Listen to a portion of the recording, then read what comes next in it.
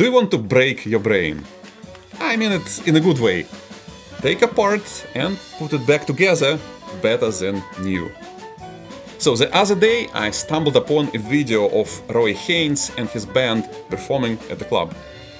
But now get this, the man is 95 years young. Let that sink in. Most people, if they're even lucky to reach that age, play bingo, but apparently some play jazz. And what do you think was the first thought, the first question that came to my mind? Here's a clue. You are watching Living is Smart channel, where we talk about living a long, healthy and happy life. And keeping our brains sharp is literally one of our top goals here. And since we're all about research and facts, my first thought was about how playing music affects our thinking skills. What does the research say? How does it help with memory loss diseases like dementia, Alzheimer's? And the second thing I thought about, and that's what I'm going to share in this video as well, is what lessons can we learn from the musicians to add the little extra to sprinkle into our own lives. How can we make life not just longer, but more interesting and fun as well? Let's go! In the town of Imaginton, two amazing twins were born, Jack and Ray. It was a small town, so they pretty much had the same life, married, had kids, and were generally healthy. Except, by the time Jack was 70, he started to lose his memory. But Ray was still sharp as a tack. One simple brain test they use to check memory health, the executive function, is the Luria test. It goes like this. Fist, edge, palm. Fist, edge, palm. Or you can do it backwards. Palm, edge, fist. Palm, edge, fist. I did this with my dad.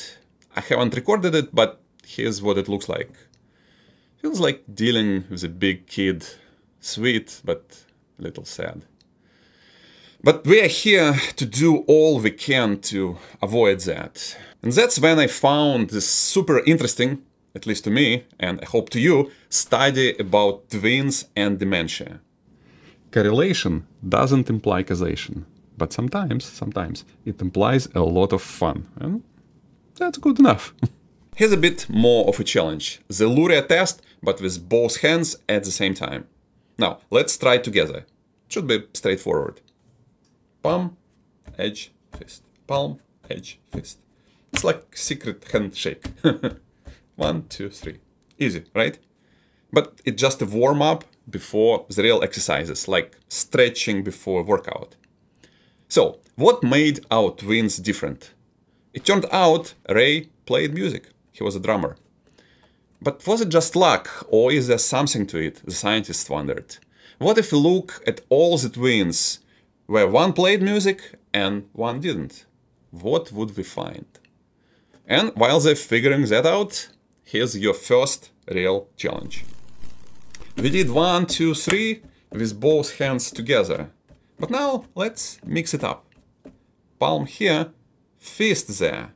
Same movements as before, but one hand is delayed, almost like it's catching up, like this. 1, 2, 3. 1, 2, 3. Feeling the burn? There is more to come.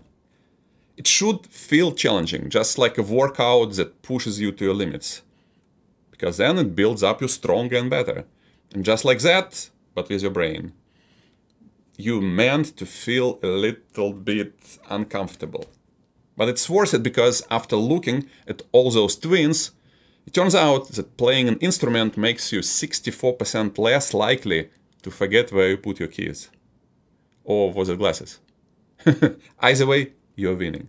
Improved coordination and progressive overload works for your brain just like it does for your muscles. Now I'll show you the next step, almost the musician level, and throw in a bit of Led Zeppelin for fun. The best part, you can do it almost anywhere, on a bus, in a line, anytime you'd normally just zone out on your phone. Some might think it looks silly, but remember, one of our fundamentals here is not to take yourself seriously. It's better to look a bit silly now than to be demented when you're older. Once you get that previous exercise together and it becomes easy, try adding a fourth move. Let's call it knuckles. 1, 2, 3, 4. 1, 2, 3, 4. But the other hand keeps doing 3. 1, 2, 3, 1, 2, 3.